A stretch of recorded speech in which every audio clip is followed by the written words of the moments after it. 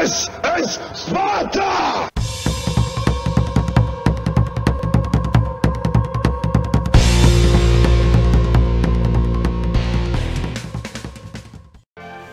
Hello everybody and welcome back to World of Tanks. My name is Spartan Elite 43, and tonight and a couple of more nights this week you're going to see Battleaxe getting featured here. And I just want to bring it up because a few of you have asked how to play tank destroyers, and I'm going to talk about it a little bit, but I'm also going to have some decent gameplay going in the background. So you guys know me. I try to let everybody know I am not the best player in the world. I'm not bad, but I'm not great either. I'm right around just above average. I know it. Everybody knows it. All you got to do is look at my stats. My WN8 overall is right around 2,200, something like that, and it fluctuates by a few points here and there. Most of my tier 10 tanks, I'm right around 2,000 WN8 in. It's right there. But anyway, what I want to talk to you guys about is the different types of tank destroyers that you got to take into consideration. So that's the first thing I want to talk about. Different types of tank destroyers. Alright, there are your glass cannons, aka the Stage 2 4005, and the Death Star, and the Waffentrager E100. And then there are your beefcakes, as I call them. Your Cyclops, aka the Jagdpan Z100, the E4, the E3, the Object 268 is not quite a beefcake, but it's right there on the fringe. I forgot to mention the Foch in the glass cannon side of things. The Foch actually has pretty troll front armor, so it can be considered a beefcake, I suppose. Now, I'm going to play this game really, really passive. I'm not going to be too aggressive, but at the same time, you're going to see me trying to use it as a tank destroyer should be used, which is sit back, let the game come to you, and then absolutely annihilate people when the moment comes. So that's what's going to happen. It's not going to be the greatest match ever. There's several butt-clenching moments. That, you know what I mean. Everybody's had them. I know I have my fair share of them. And you'll see, I'm trying to push over with the team to the right. Our Arties have seen that the left side is completely undefended for the most part. And they're sticking around, and it's going to cost at least one, maybe two of them their lives because they didn't get out of the way in time. So that's on the Arties over there. You got to know as an Artie to reposition when you can to keep yourself alive because you're no good to the team if you're dead.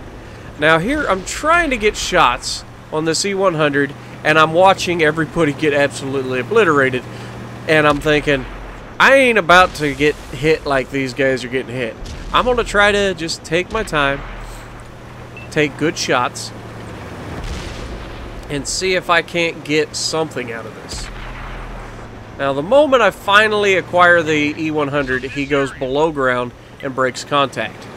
It's not preferable. And I quickly have run out of friends over here. I mean, I've got a couple guys still here, but I'm feeling a lot less comfortable. Both of our Arties bugged out. One person died. And then there's a few people at the base that are coming back to, or at the castle that are coming back to defend the base. And I'm just going to try to get myself into position to not die, because I'm no good to my team dead. So, there are different ways to play different tank destroyers. Your glass cannons have to sit back. The only element of a glass cannon, like the Stage 2, the Death Star actually can take a beating as long as they shoot your turret.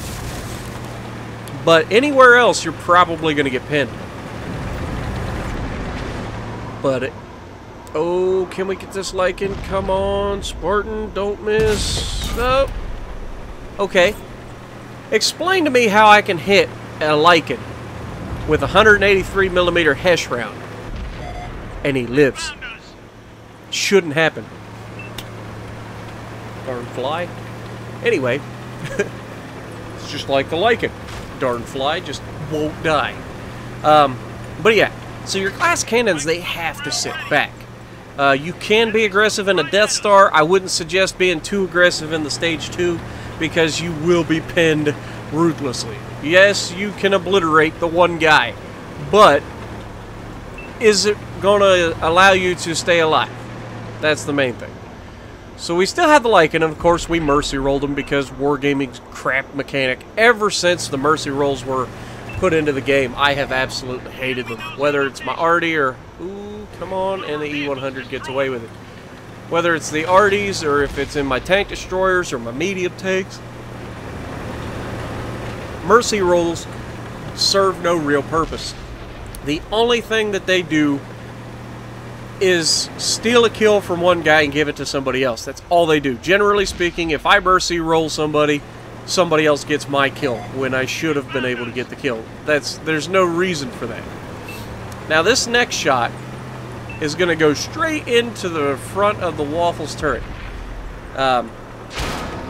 That's the other thing I wanted to mention. Oh, hello, E100. Aim into the cheeks of the turret. Shot out. Pow! 1,688 damage. That was a Padlin. That's the other thing I want to mention.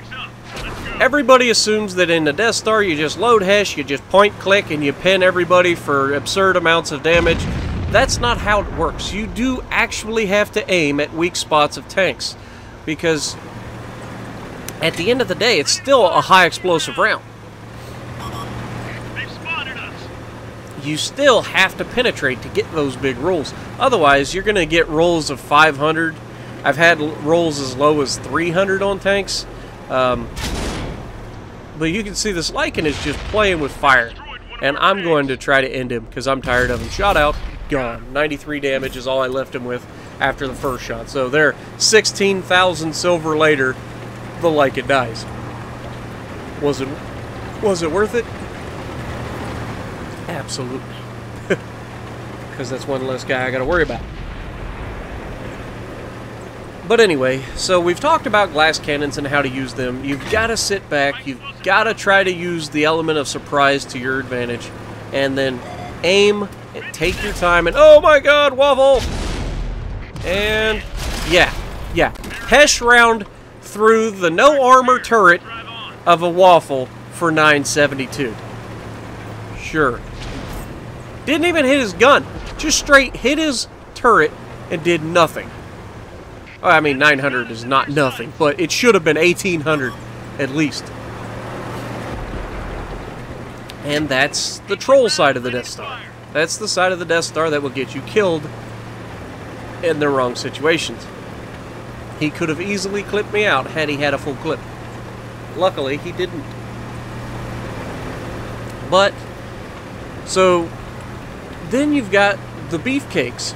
Now, beefcakes can be used like glass cannons. You can sit them at the back and snipe, long range, do huge amounts of damage while bouncing rounds, you know, off of your tank without really any cause for alarm. But where beefcakes really come into their own is that hyper-aggressive push forward. You've got to have help, because if you're by yourself and you're pushing forward, bad things are going to happen to you. You're going to get flanked, you're going to get into a bad position, and you're going to get yourself killed. But if you manage to balance an aggressive push with cover from a teammate, you can do really, really well. And that's what I try to balance out with Zyklop, even though sometimes I play a little too aggressive. And I do a lot more detrimental to my own game than I do, you know, helping my own game. So keep that in mind. Just because you have ridiculous armor doesn't mean you can just plow through everybody. You've still got to make sure you take your time, aim the shots, get good hits, and oh, shot out. Pow! 1,565 damage. That was another Padlin. That Waffentrager Panzer IV just got obliterated, and the Waffle finishes him off. So we've managed to get this game close. We're still losing by one tank. Not any fault of my own or the Waffle's own, because we've done our job. But we haven't had much help. Now, we do have the heavy tank that has been putting in work. I believe it's a Tier 8 heavy tank, maybe Tiger 2, M103, I can't remember. I think it's a Tiger 2, though. It's a Tier 8 heavy tank, so he's doing the best he can, but he knows that he'll die if he gets shot again. So, there are 2 Death Stars out here. There's a heavy tank, which I believe is an M103 on the enemy team, and 2 artillery. Now, I'm going to watch the clock, and I've got to try to balance it, because you've got to think one of us has to try to spot the enemy team. These guys are just going to hold up. They don't have to do anything. They can literally just not die and win the match for their team due to having more tanks. So I'm going to eventually have to push to try to get these guys spotted, try to get some damage, and hopefully get some more paddlings. And you can see I'm just kind of waiting around. I don't want to do anything stupid yet. There's still plenty of time left. I don't want to push too early, and look what I get. M103, you done screwed up. Shot out. Goodbye. So, we get rewarded for being patient. That's the key to tank destroyers. Yes, you can be super aggressive. Yes, you can do all these amazing things. However, most of the time, a tank destroyer with its long reloads is not going to like being at the front line. I mean, you can make it work, but generally you need the team to do that. It works really well with platoons. You get in a couple high-tier tank destroyers and run platoons, you can absolutely ruin an enemy team. But if you're by yourself, you're better off just playing passive, letting the game come to you, taking the shots that the enemies give you, and trying to conserve your hit points as much as possible. Because the longer your big gun is in the game, the better off your team is. So this match, I'm not gonna lie, it has a bit of a rough ending for me. I get trolled by the game, and you'll see that in a moment when I decide to push down. And then I knew it was coming. I was saying it was coming. I already listened to me and went over to K1, but unfortunately, it doesn't really pan out for us. I honestly don't know what we should have done here. I figured we've got the Waffle in position over there on top of the hill. We've got the Tiger 2 in position on top of the hill. We've got Artie to my right position on top of the hill. So I'm going to push down, try to spot these guys, try to get some shots into them, and see if we can't push the issue. Now, we've already spotted the 183, and we're going to try to get a shot right into the back of his tank. Now, if I'd already aimed in, it wouldn't have been too bad, because I could have potentially had that shot. But, unfortunately, I thought he was going to do it again. If he'd have done it again, he would have been dead, because I guarantee I would have probably ammo racked him through the side of his turret. But, unfortunately for me, he doesn't. I don't know if he knows I'm there, or if he just suspects I'm here. I wasn't spotted, I don't think. So we're just waiting for him to make a mistake.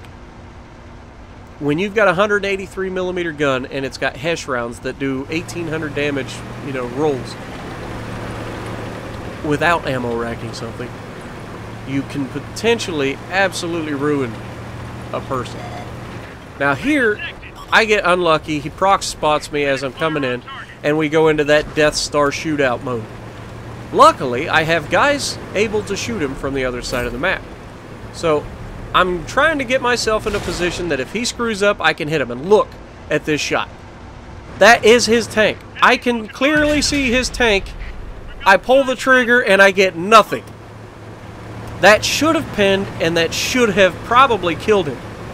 But because the game's like, nah, there's clipping here, and it didn't even look like it hit the building. It just flat out either went straight through him, hit a no-hit zone on his tank, which I didn't know existed on the Death Star. And then, of course, T-92 finally gets a shot. And it's unfortunate, but it does happen. We go down. That leaves just the Artie and the Waffle left. And there's only one Death Star remaining. Can our Artie do anything? Unfortunately, I mean, he's a good guy. I'm not going to say he's not. I was talking to him in the match. He seems to be a pretty alright guy. He's in, I believe, the Tier 9 Battleaxe artillery, which is nice. It's got the 360-degree turret. It's got the 155 mil gun, reloads roughly 17 to 20 seconds, I can't remember. And has all the mobility that you could ever ask for. Plus, it's not an auto loader, which means it reloads every 17 to 20 seconds. So, in some ways, this is the superior tank to the other Battleaxe 155-58. Now, this Death Star almost fumbles this away. He comes over the hill just in time to catch rounds from the Waffle, and unfortunately, just not enough time left. But what do we end up with? 5,200 damage, 1,300 assisted, 1,000 block, 3 kills. Not bad. So if you like what I'm doing, punch the like button, leave a comment below, subscribe to the channel if you haven't already, and as always, I will see you in the next video.